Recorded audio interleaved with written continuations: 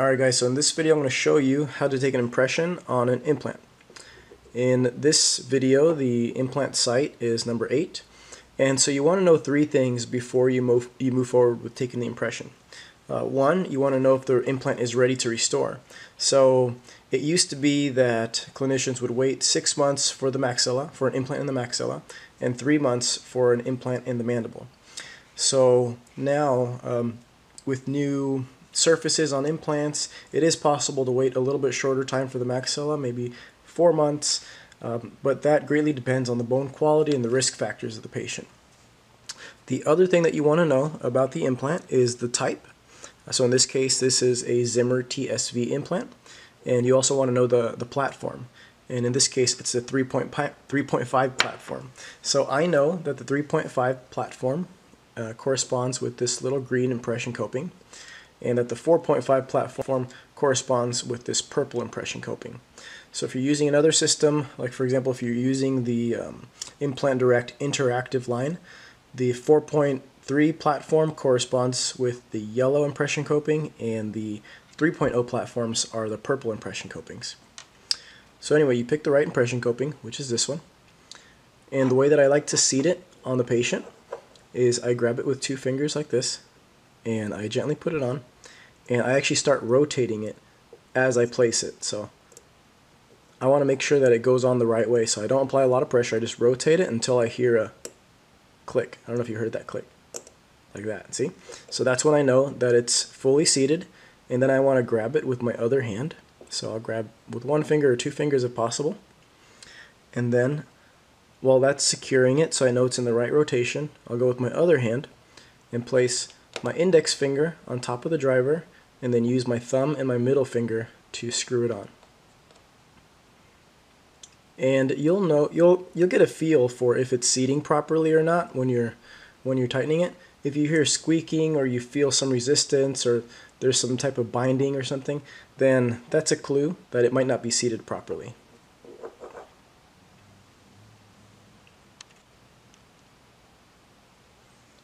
Sometimes during this step, the tissue around here starts blanching.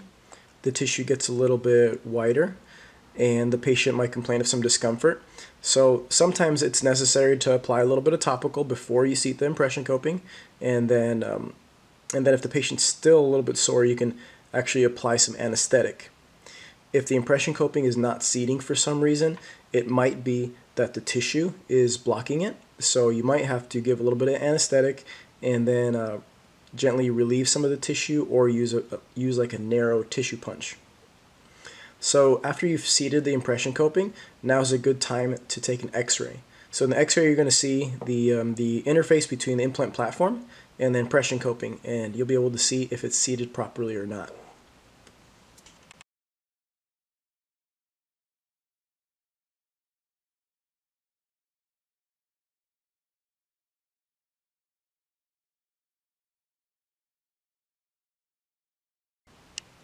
Alright, now that you know that your impression coping is seated properly, you want to pick a tray size.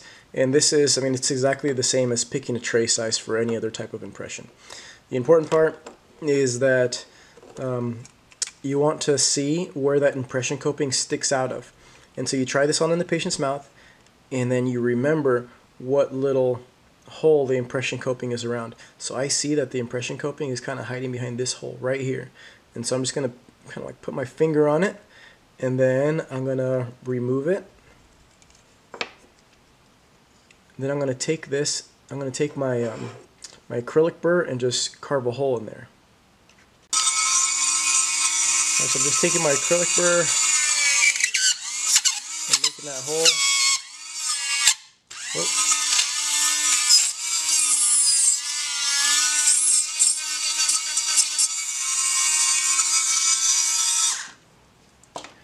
Now that I've made that hole, I'm going to try it back on in the patient's mouth, and I'm going to see if that little hole corresponds well to that implant site. Alright, so it's pretty good, but you can see that if I put it on in the wrong position, so if I put it like right here, it kind of hides that implant access hole, and that's going to make it hard for me to remove the tray once I take the impression. If I slide it this way, it's in the right position. But since this would be a really easy mistake to make, I'm actually just going to relieve up here a little bit more.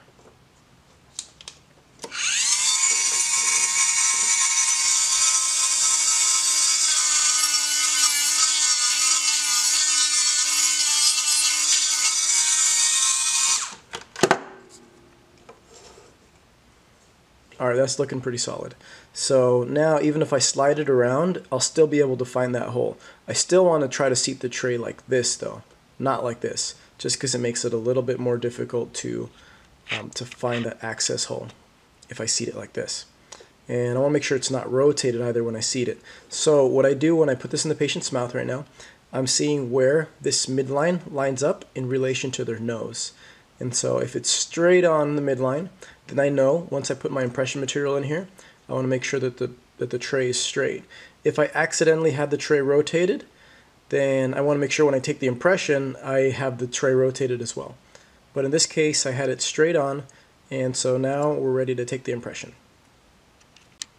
So now I clean up my tray, make sure there's no powder and stuff on here. It's generally recommended to use tray adhesive at this point. You can still get clinically acceptable results even if you don't use tray adhesive. It still works. And so there's two different ways to do it. You can use PVS impression material, and that works fine, but the only thing is that once you put the impression material in here, it starts dripping down this way.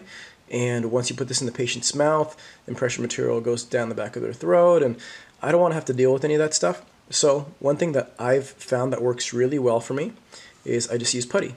So I'm going to go ahead and mix up this putty. And then the mess afterwards is going to be a lot easier, and actually it's going to be a lot easier to find and uncover the implant access hole afterwards. So I'm just mixing this putty up.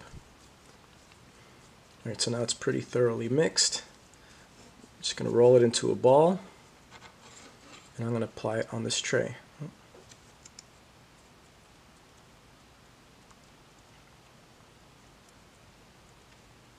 Alright, I squish a little bit more here so that way they don't have too much on their palate, but I make sure that there's a lot right here so it's filled up there. I could have even filled it up more because I'm going to be a little deficient back there.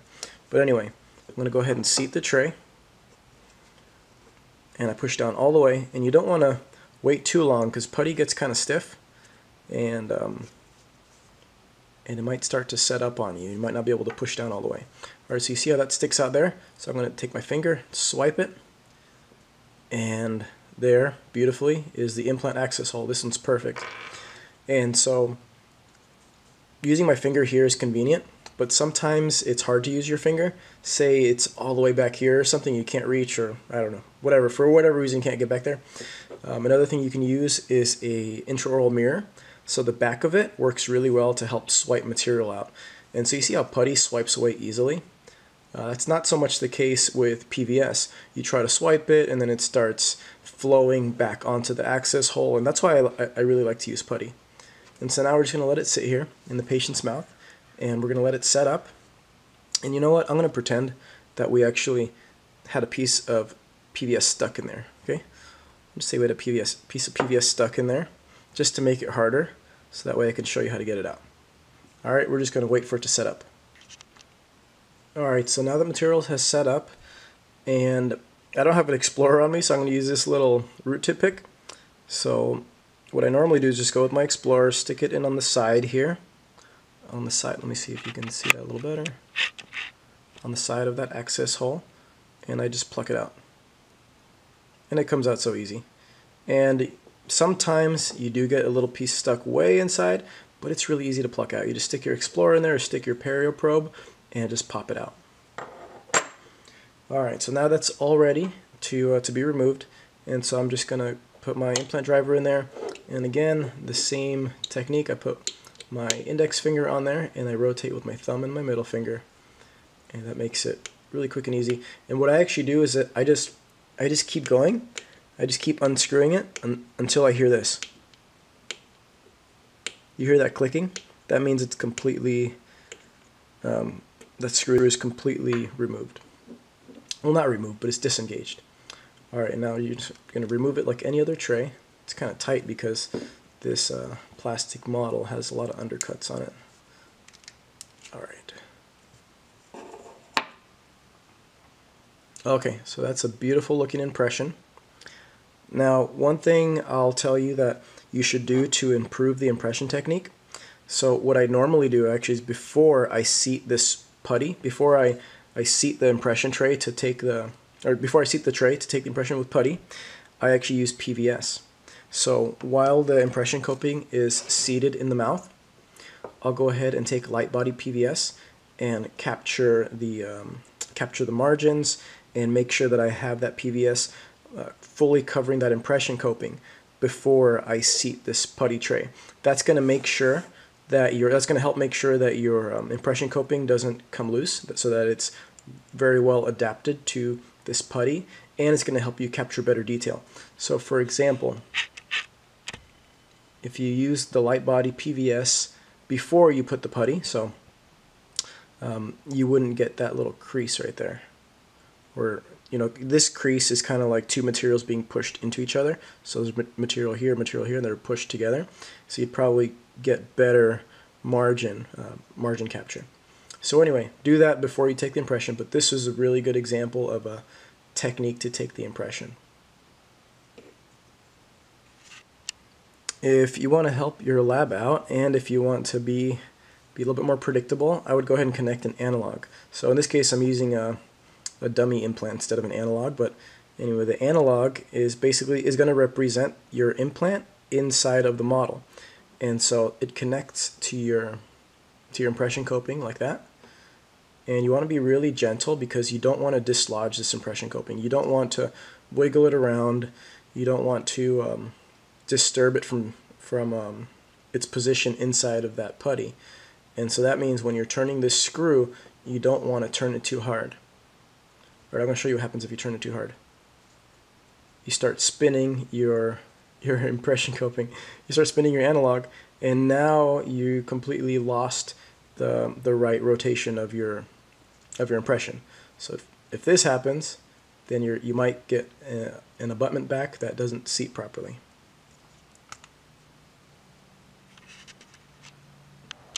So just remember to be really gentle when you're doing this, and that's why I like to put this on myself.